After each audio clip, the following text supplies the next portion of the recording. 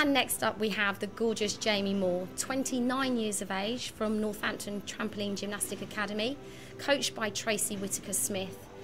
Runner-up of this event in 2009. She actually held the British Championships in 1999 and 2000, but she was also our first ever Olympian to represent Great Britain in the Sydney Olympics.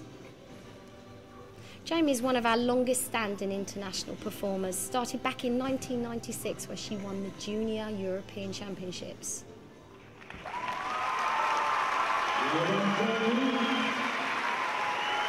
And here we pick Jaime up in slow motion, starting her routine with a half-out triffus in a tucked position.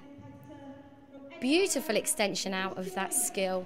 Again in the double back tucked, coming out even before 12 o'clock. 1.5 twist in double front somersault.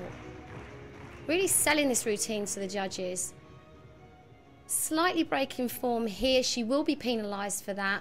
Knee slightly breaking form again, her feet not close together. Unfortunately struggling to maintain the beautiful form that she had at the beginning of this routine, and having to substitute that last move with a simple straight back somersault.